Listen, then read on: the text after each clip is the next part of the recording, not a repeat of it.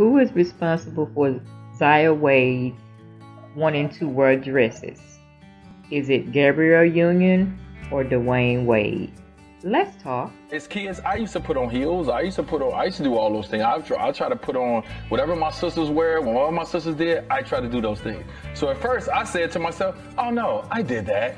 So I ain't just doing the things that I did. Why do Black people feel the need to have a person to blame when something happens in a family? If you are in a family and you are raising children, children come out all kind of ways. You never know. No one really has a straight way to say why someone is in the LBGTQ community.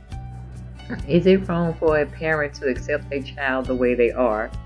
I really don't see fault in that because I'm not in their family and I can't make their decision.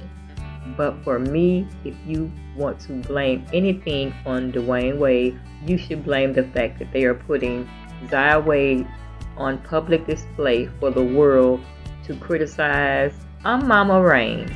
Like, share, and subscribe. And as always, have a great day and don't forget to leave that comment. Bye.